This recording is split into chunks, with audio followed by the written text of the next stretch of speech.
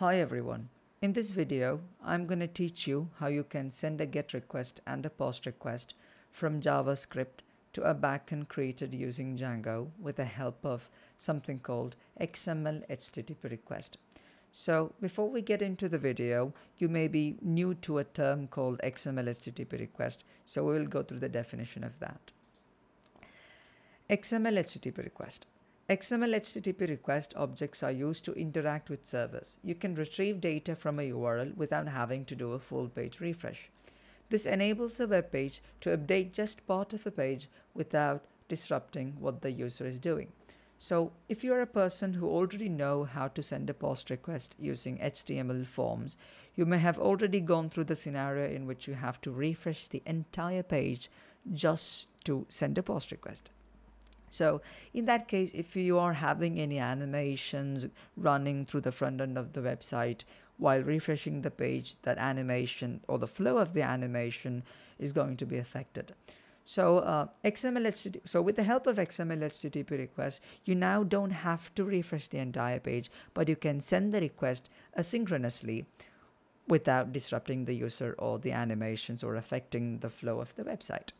So well, with that being said, let's get started. Now, I have a Django project set up in here called project, in which I have an application called app, and I already have a template called home.html. So as you can see in my urls.py, there is an admin URL, which is the default thing while you set up a Django project, and I have a home page.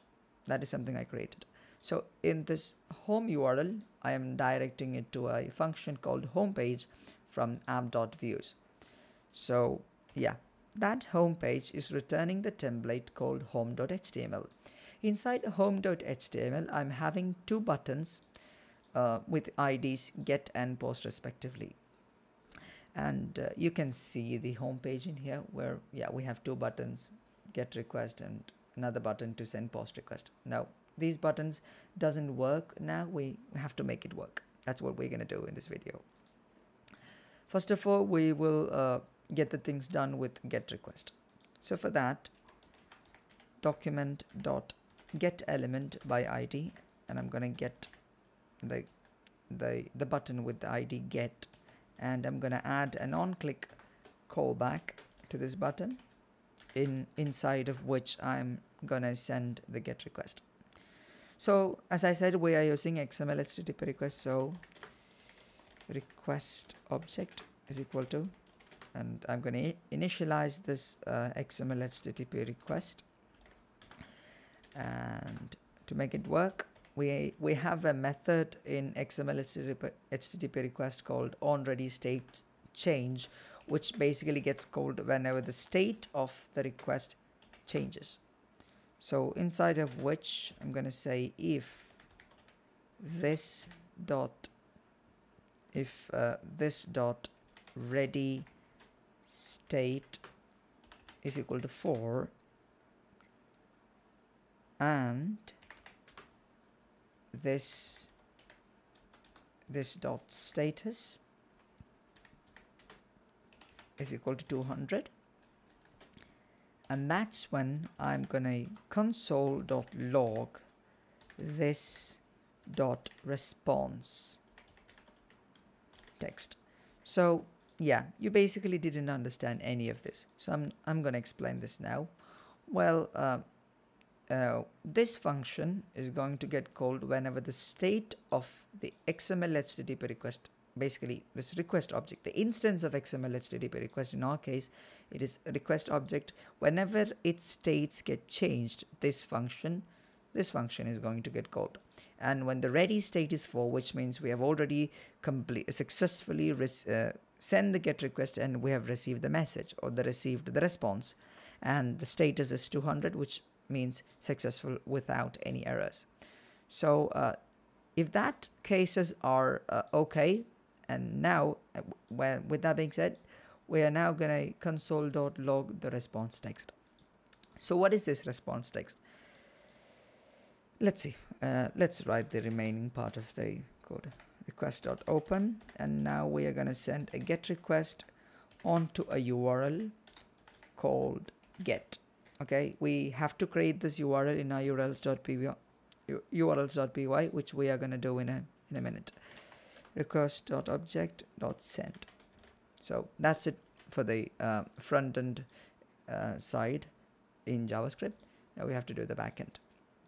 In URLs, I'm gonna create something called get, and in views.py I'll need another function saying get request, where I am gonna return an HTTP response saying get request received successfully. Okay, yeah, that's it. And I'm gonna import this function into urls.py, which I'm gonna do here, and use it in here. So we have this get URL up and running in our backend. So in our home.html, we are sending a get request to a URL called get. And now to explain what is meant by this dot response text. So this response text is basically going to be this one, straight and simple. Okay. And I'm sorry, if you already know how this statement or this keyword works in JavaScript, it doesn't really work with arrow functions. So I may have to change that arrow function into a real function. Yeah, so now we will have this keyword working. So, well, this keyword points towards the instance of XMLHttpRequest, which means basically this thing. Okay. Yeah, now I'll refresh the page and click the button. Yeah, in our console we have get request received successfully. Okay, so this is basically working. You know, if you want to change this and say like something like hello world, and refresh this, hello world, it works. And if you are confused with how this keyword is working, it's very simple, guys. You have to do something like this. You can replace this keyword with the request object, and I believe that it's still gonna work because it's basically the same thing. Yeah, it's still working. So that's it. Okay. And as I said, you cannot use arrow functions. You should use the real functions to be able to work with this keyword. If we are using an arrow function, which I will show you, things are not really going to work. You know, this is not working because this keyword is invalid. So yeah, that's how JavaScript works. So you have to go along with it. Let's see. Yeah, now it's working. So that's how you're gonna send a get request in JavaScript. Now, well, let's see how we can send a post request.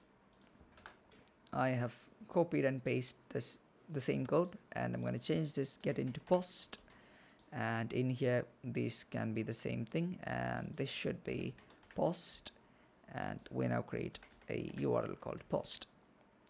And in our urls.py we will have this post, and we will need a new function in our views.py saying post request, or any name. It doesn't matter. The name doesn't matter in this case. In my case, I'm gonna name it post request, and we're gonna return post request. Yes. In url.py I'm gonna import the post request, and I'm gonna use it in the case of post URL. In home.html, yeah, we now have this ready. So obviously, with the get request is already working, we may expect the post request to work too. But as you may already know, or if you may not know, in Django, if you want to send a post request to a backend created using Django or a server created in Django, you really have to have something called a Csrf token.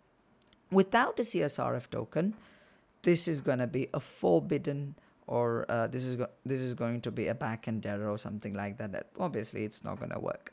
So we will need a Csrf token. So what I'm going to do is that I'm going to initialize a variable called Csrf Token, okay, which is a large token which we can get using something like this, Csrf Token. So the Csrf token is not this actually. This value is going to be replaced by Django while we are using, while we are running it on the server, or while we are running it on our local host or any server. This is going to be replaced. So this Csrf token, this is the Csrf token. Now you can see it in here. While I refresh, and if I click Csrf token, you can see the Csrf token in here. Yes, this is going to be the token. Okay, Django has already replaced the token. Let's get back. Now to send a post request, as I said, we need to have something like this, like what was it? Yeah, we have a post request into a post URL. Yeah, content set request header, like Csrf token. Okay, and that Csrf token is going to be Csrf token, which is the variable initialized in here. Okay, let me give some spacing for that variable. Yeah, we have the spacing. Yeah, Csrf token. So I think that should do it. Let me see. Let us see. Send post request. Okay, this is forbidden. For some reason it is forbidden, and I don't know why. Oh, this should be something like this, I believe. Let's see. Yeah, post request. It is now working. Yeah, it's now working. So in views.py, so now you can see we are sending a GET request, we are sending a POST request, and we don't really see any difference among them. Well, in POST request, you can send something called FormData, which is a key value pair. You can send the FormData along with POST request. Okay, so just imagine that you are handling with a form of a login form or a sign up form where the user is giving you their credentials such as name and their age. Okay, in that case, you can send that name and age along with the POST request, but not along with the get request. That's really the difference between GET request and POST request. So we will create something called as FormData, with initializing it with an object called FormData. Okay. So, and in this FormData, I'm going to append a key value pair into the FormData saying name, and that name is going to be something like John, and age is going to be 17 years old. Okay, and this FormData is going to be sent along with the POST request. So let's see. Now I refresh, send POST request. POST request is sent, and we haven't really received it in here. So to receive the FormData in the backend, you have got to do something like this: request.post, and refresh the page, send POST request. Now you can see in our console, not in the Chrome, not in the browser, inside the local host, you can see a query dictionary, query dict, which is printed in here, where you can see a key value pair just like a dictionary. Name is John, age is 17. That's really the difference between sending a GET request and POST request. In POST request, you can send a FormData along with it. That's really the difference. And you can see we have successfully sent GET request and POST request. So yeah, that's how you send, that's how you handle with the XMLHttp request. So I hope this video was very clear for you, and yeah, you may have the links to GitHub for the following code in the description box down below, I guess. And yeah, if you find this video helpful, I think you should probably like the video, and if you don't like the video, you can probably dislike the video and tell me why you didn't like the video. And if you want more of my contents, you can subscribe to the channel and enable the bell button